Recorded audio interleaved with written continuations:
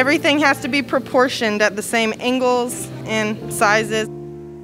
I think my favorite thing about this class is you get a lot of freedom, more than you do the rest of the classes. So designs, showpieces, art. I like art.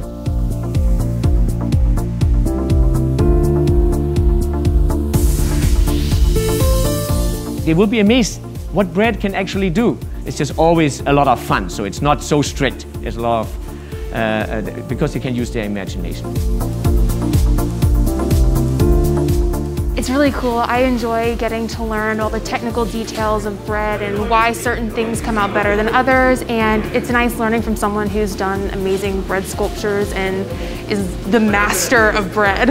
I play guitar, banjo, and mandolin, and when I was deciding to make an instrument, I said, it's going to be hard to make a hollow instrument, but with bread, it's easy to take something that's flat and slightly 3D it.